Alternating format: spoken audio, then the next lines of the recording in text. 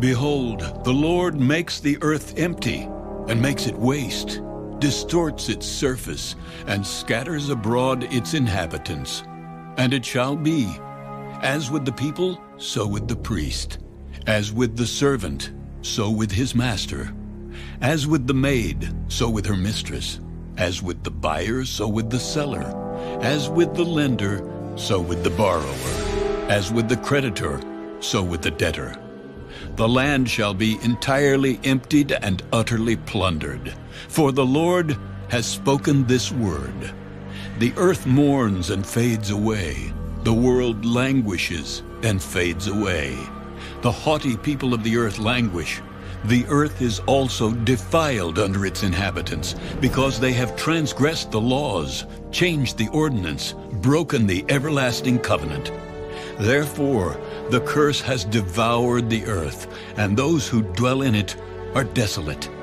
Therefore, the inhabitants of the earth are burned, and few men are left. The new wine fails, the vine languishes. All the merry-hearted sigh. The mirth of the tambourine ceases. The noise of the jubilant ends. The joy of the harp ceases. They shall not drink wine with a song. Strong drink is bitter to those who drink it. The city of confusion is broken down. Every house is shut up, so that none may go in. There is a cry for wine in the streets. All joy is darkened. The mirth of the land is gone. In the city, desolation is left, and the gate is stricken with destruction. When it shall be thus in the midst of the land among the people, it shall be like the shaking of an olive tree, like the gleaning of grapes when the vintage is done.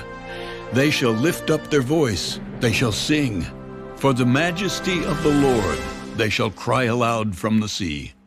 Therefore glorify the Lord in the dawning light, the name of the Lord God of Israel in the coastlands of the sea. From the ends of the earth we have heard songs, glory to the righteous. But I said, I am ruined, ruined. Woe to me! The treacherous dealers have dealt treacherously. Indeed, the treacherous dealers have dealt very treacherously.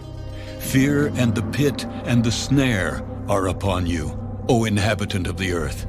And it shall be that he who flees from the noise of the fear shall fall into the pit.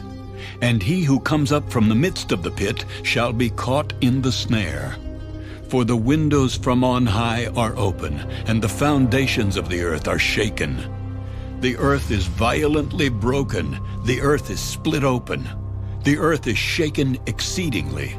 The earth shall reel to and fro like a drunkard, and shall totter like a hut.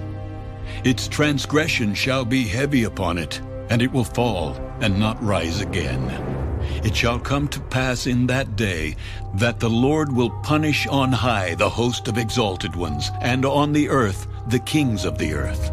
They will be gathered together as prisoners are gathered in the pit, and will be shut up in the prison. After many days they will be punished. Then the moon will be disgraced, and the sun ashamed. For the Lord of hosts will reign on Mount Zion and in Jerusalem, and before his elders gloriously.